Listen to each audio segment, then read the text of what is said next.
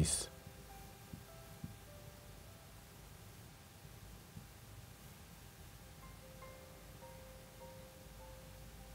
So it is showing a plant there, and this plant, there's a leaf, one of the leaves on one side is having a leaf that is attached within a flask, and it is sealed so that what is inside the flask does not escape.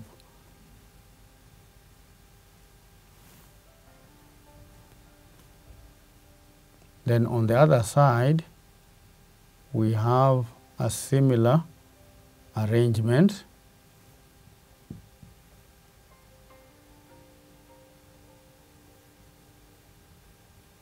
where we have a leaf that is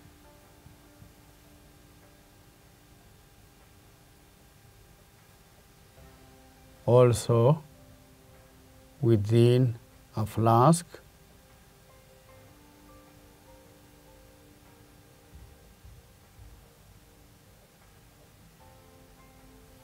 and the ends are sealed to avoid any escape.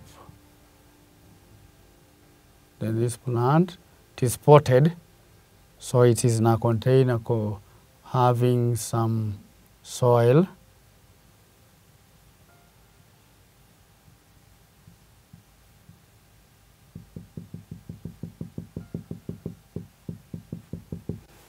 So, and inside here, they have placed sodium hydroxide pellets. And this is leaf Q. This is leaf P.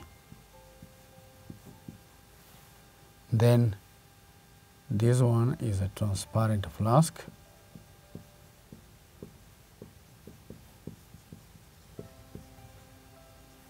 And also we have another transparent flask this side.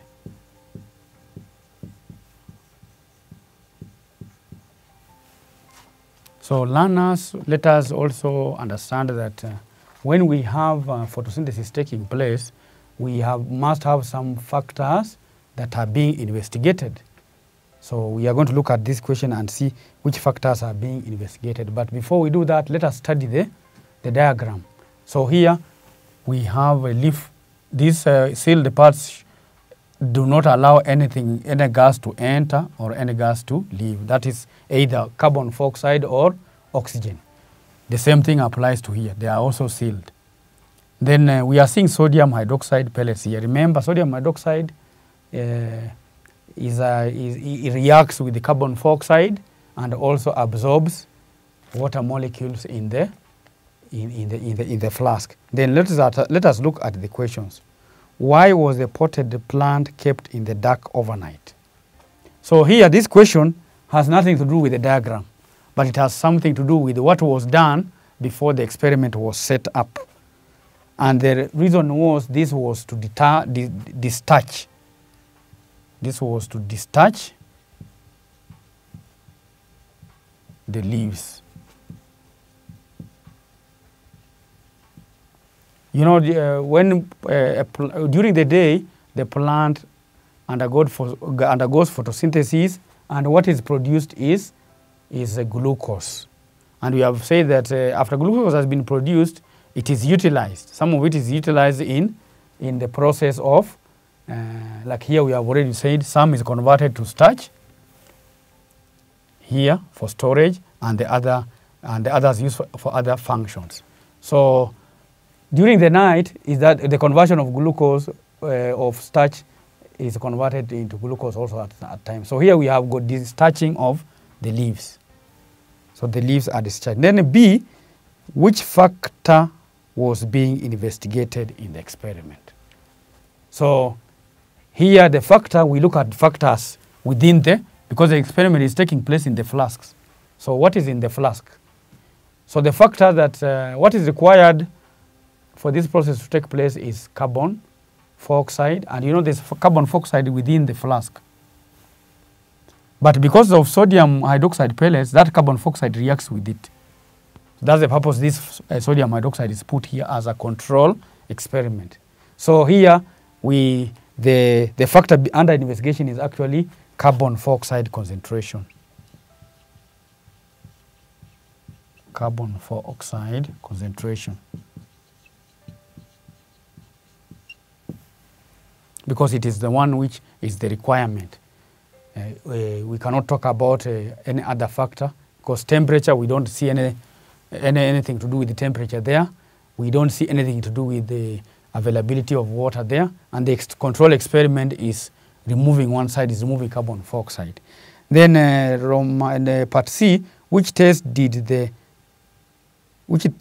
students perform to confirm photosynthesis in the leaves labeled P and Q?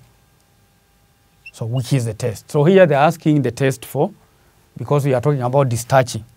So they were looking for the test of starch, if starch is present or absent. So here we just say test for starch. Test for starch. So here the knowledge that is normally acquired in the practical is also going to be applied here. Test for starch. And this one we are going to see in the next part of the question C, where the examiner is asking, state the results obtained in leaves P and Q in Roman 1 above. So remember this test here, the test, so they want the results for P and they want the results for Q.